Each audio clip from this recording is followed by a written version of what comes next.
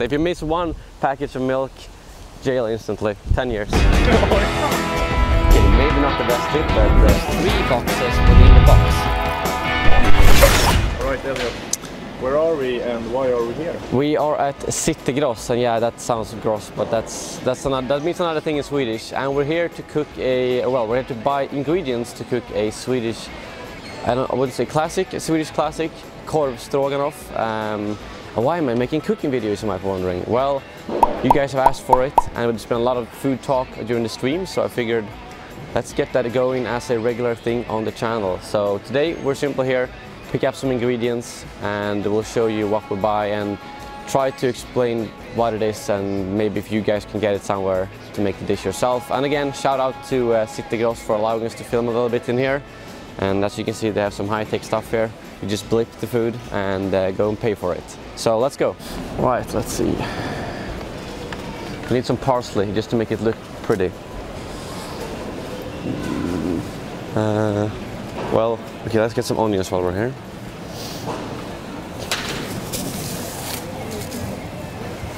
Simple yellow onion, nothing complicated, available everywhere. And then you gotta do some high-tech stuff. Weigh it.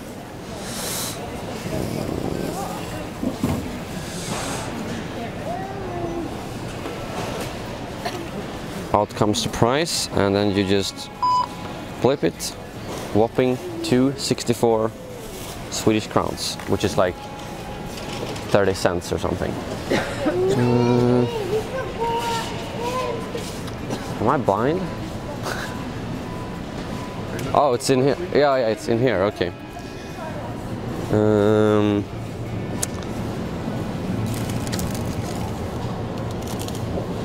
Looks a bit.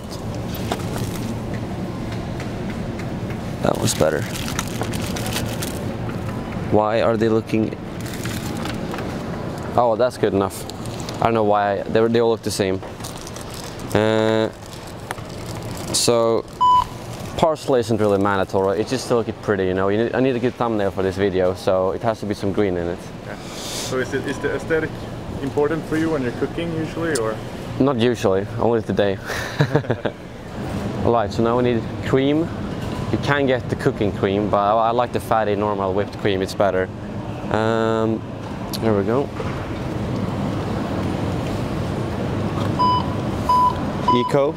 Ecological, is that what it's called? Ecological. Is that? Yeah, that's the right word, okay. Never forget to blip these, because if you do and you get a control, I actually don't know what happens because it's never happened to me, but they probably won't be happy. So the final thing and the most important thing we need is the Falukorv, the core of the whole dish. Right, so there's going to be a few more ingredients we need for the recipe, but we already have those at home, so I'll go through all the ingredients before we start cooking. But the final one we need right now is Falukorv, the classic Swedish sausage, which you have a lot of right here.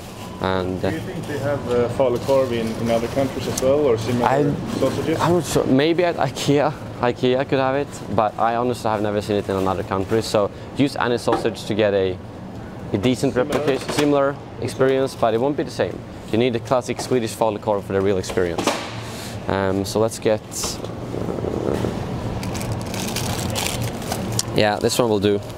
Falukorv, even the a little bit finer one, deli, with a little bit more meat in it compared to that. There's cheaper versions, but get one that's a little bit more fine, at least if you're doing it for the first time. But that should be all the ingredients we need right here, plus a couple of extra things we just bought for other reasons and other dishes. But we will see you when we get back home, and then we'll go over all the ingredients that you need. So don't go shopping just yet if you're watching a video and planning to make this at home, all right?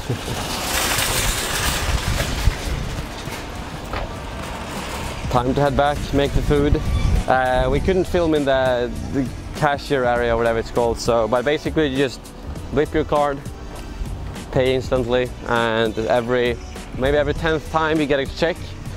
And if you haven't blipped all the products or whatever, I guess you get into trouble, but I'm not sure what happens. Get into jail. Yeah, you get into jail instantly. If you miss one package of milk, jail instantly, 10 years. Alright, so we're now back in the kitchen here, and first of all I just wanted to go through the ingredients quickly since we already had like half at home. Of course, this is the main thing, the Falukorv. This is like, well, the most important thing.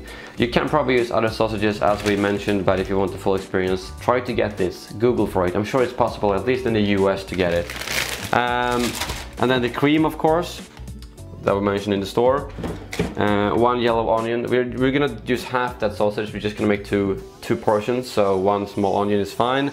And this is something we already had at home. Dijon mustard, just as a little bit. Dijon. I don't know. Mustard, basically. A little dollop of that, just for a little bit of flavor. There's a lot of ways you can flavor it. Experiment, exactly. Experiment with it. But this is kind of like the base version we're doing. We've done like 1,000 different versions before, but this is the base version. And then tomato puree, I guess it's called. Yeah, I think so. Tomato puree. Salt and pepper. Parsley, of course, that I mentioned. And some rice is what you usually serve it to. I don't know. I've never had it. Rice is the standard thing, right? Yeah. Most definitely. Yeah, so that's the first thing we're gonna do. Start cooking the rice, because that takes like 20 minutes, and then we'll start chopping the rest up. So let's get started.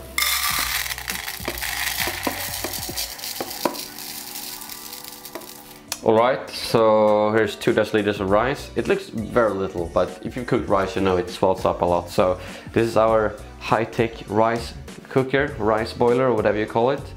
You just dump the rice in there, then you put twice as much water, and then you put on. That's all you gotta do. So let's get some water going, dump that in there, put on the lid,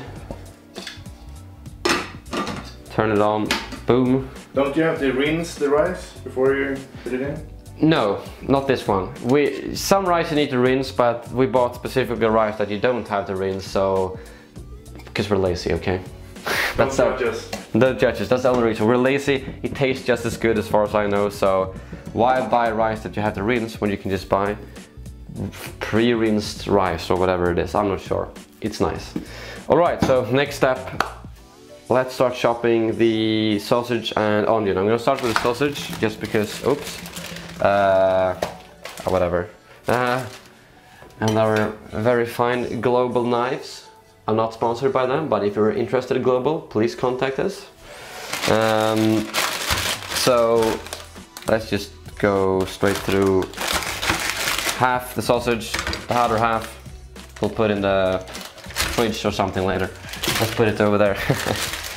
So this is actually pretty good to eat raw. I mean, not good as in I'm just gonna eat a whole sausage, but it's not. It's already cooked kind of, so you don't need to worry about it being raw or something like that. You can chop it any way you want. The usual way is to have kind of strips, I would say. So I'm just gonna. It's always a little bit tricky because, as you can see, they're not straight, these sausages, so they always become a little bit crooked when you try to slice them. But something like this, and then just do that. I thought this might be a little bit too little sausage, but we'll see. It's like 150 grams or a little bit more per person, which is usually good. And after this we have the onion, and I'm sure if you watch a lot of cooking videos, or if you just watch a few, you know that there's a million different tutorials on how to slice onion, and my way is the best way. No, I'm just kidding, I'm not a chef, don't take my word for anything, okay? I'm just an amateur cook who likes to watch a lot of YouTube videos. But I don't know, slicing onion has, I don't know, I feel like I always see discussions about how are you supposed to slice onion, what's the best way? Even the chefs are competing, and just do it however you want it, really, as long as you're comfortable. And one thing you'll notice that I'm sure some of you will complain about now that I'm cutting the onion is they always tell, oh, use your knuckles and do like this so you can't cut your knuckles. I never use my knuckles, and I've never sliced myself, so sure, that might be the tip that every single chef will give you, but I feel like using the knuckles, I'll show you when I get to the onion now, okay? So there's the sausage done, now let's do the onion. Let's try it a little bit slower this time. So I will start off by cutting that off, then splitting it in half, and then just take all the, what's this even called? Shell? No, that's... peel off the... Peel off the onion? Peel off the onion? Yeah. Let's hope I don't start crying though. That would probably happen, but... so let's just start off by clearing out all of this out. Yeah, so the way I do it, I think this is kind of like the standard way. Just slice through like this fairly thinly, and that's why you keep the root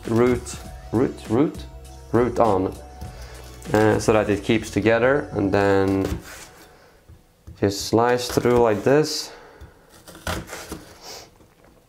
And if you want it to be a little bit more fine, you can do one slice through like this. And I know there's gonna be complaints, oh my god, you're cutting towards your hand or whatever, or you're not doing like this now. I've never cut myself doing this, okay? So it should be fine. This is how the chefs do it. They put their knuckles something like this. I think it's incredibly uncomfortable, so I just put my fingers like this and trust that I don't cut them, okay? Okay, maybe not the best tip, but that's the way I do it.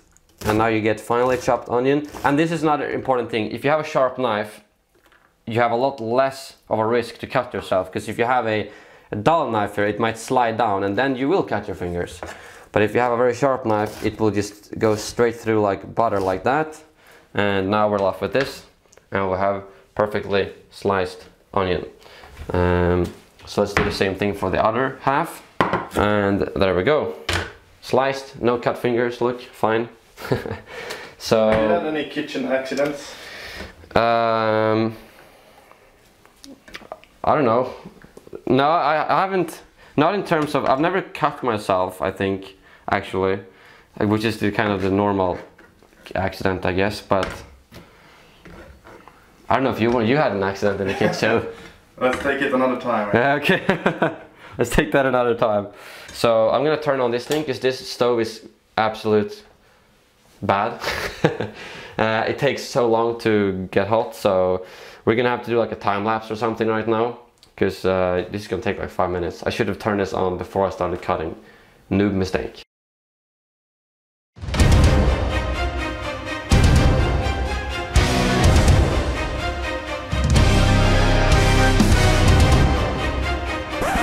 Right, pan should be hot now, so we're doing about 50% butter and 50% oil, and yeah, that's pretty hot.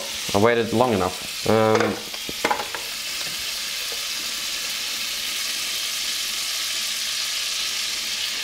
I might have taken a little bit too much oil, but that's fine.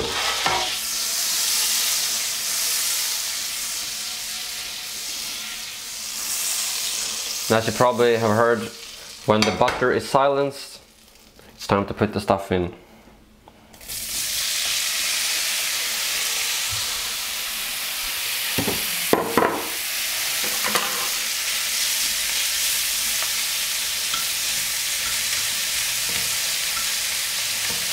Can you use any other ingredients than sausage for the... Oh yeah, there's a, I think beef stroganoff is a more like quite famous dish, even outside Sweden. I don't know if it's made exactly the same way. I've never made beef stroganoff, but you might recognize that. Maybe it's from France, or someone's gonna be mad now, but I don't know. Beef stroganoff is more common. This is the Swedish version, which is more common here. Korv Stroganoff. Let's see if I can do some of those chef flips. Oh shit. Okay, let's not do that. Okay. There you go. Yeah, but that's why you don't do that. Now we've got freaking butter on the stove that's gonna get burned in there. I need to practice a bit, okay? Okay, let's not... You're gonna throw it at me soon. Okay, let's not do that. It's easy to keep the stuff in the pan, but it's the freaking oil and butter that splashes all over the place. I'm not sure. I need to practice that a bit more. Let's put the onions in as well.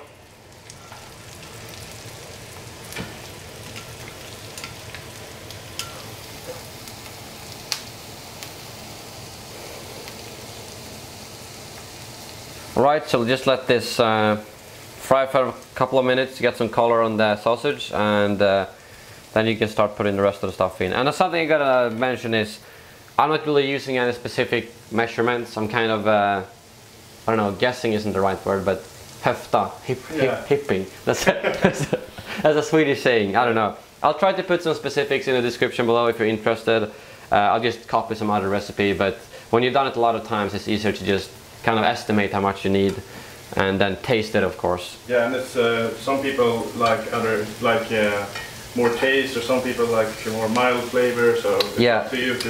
That's a good point. I think a lot of recipes, at least in Sweden, always are so weak with the spices and flavors. Like you can always double it sometimes and it still tastes better. I think we can put in the tomato puree now. Again, I think you're supposed to use 1 tablespoon roughly, but that's usually too little, so I'm just gonna höfta this. Easiest thing is just test it out, taste it basically, and then put more in if you need it.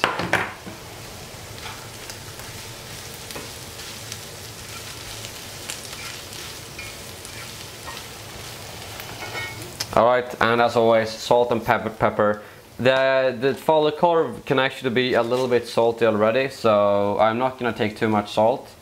There's always a lot, well, you can put salt in afterwards, but you can't remove salt, so it's better to don't have too much salt. But pepper, just take as much as you want. And now I think we can start putting in, let's put the cream in. And that's when it will start to actually look good, because now it doesn't look that good.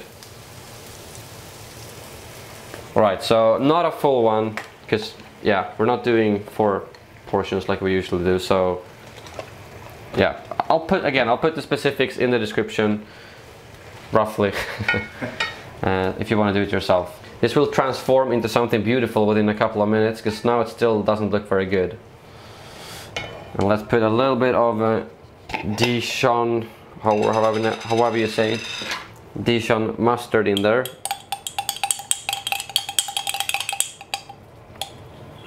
Just a little bit, something like this. It can overtake the flavor if you take too much, so just take a little bit. Just let it simmer for a few minutes, and it will turn more orange soon. And then it's basically done. And the rice should be done too. It should be done soon as well. Right, the rice is done. Ta-da! That's how hard it was. But it will keep warm until we need it. The Korv Stroganoff still needs 1 or 2 more minutes before it's done, but now it's starting to turn it into the right color.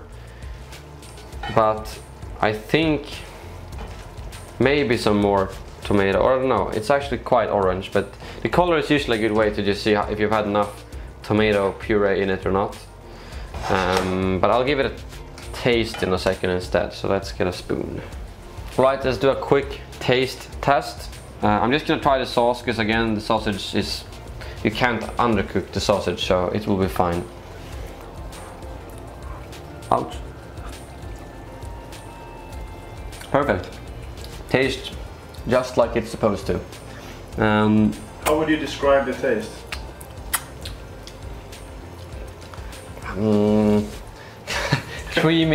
creamy with a bit of tomato, a little bit of sweetness from the onion, of course.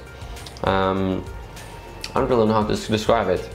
The kind of salty sausage makes it better. Now I just tried the sauce, obviously, but I think we can turn it off now, and we should be ready to plate. All right, Korv Stroganoff is done, rice is done. Let's plate it up. Freshly cooked rice. The problem with this rice cooker is that it's always like a crispy layer in the bottom, so you kind of need to not scrape up the bottom, basically. Something like that should be good. That's about half of it. So I'm just gonna plate 1 plate here. No reason for you. I've seen a lot of cooking videos. They always just plate 1, okay? Most of the time. And then, do I put it on it or on the side?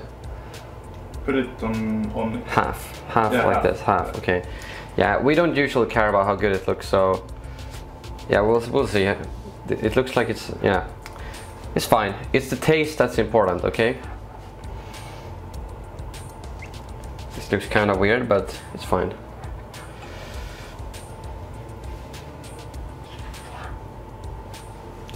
think that's about half. Yeah, this portion is maybe in the little smaller. It could be a little bit bigger, I'd say. But this is lunch, so lunch is usually smaller, obviously. And just to make it a little bit more better for the thumbnail, a little bit of parsley. That was really, I don't know. There you go. Korv Stroganoff, Swedish speciality. Or no, classic, Swedish classic, I don't know. That's how it looks. Beautiful. Awesome. And so yeah, if you guys enjoyed this very different video, and one of the first episodes of Off The Battlefront, this might actually be the first. I don't know when I'm recording it. But let us know, what did you think? Anything to improve? And what else do you want to see us make? Other food dishes? What else can we do? The opportunities are endless, I guess I could say. This series can be for anything you guys want me to do. I like cooking. You guys seem to be interested in the stream, so I thought, why not take it into video format? But yeah, thank you guys very much for watching, and as always, may the force be with you.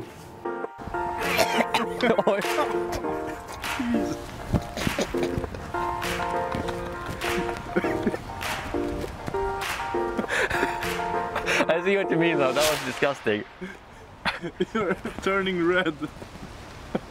Do I need to eat that? Yeah.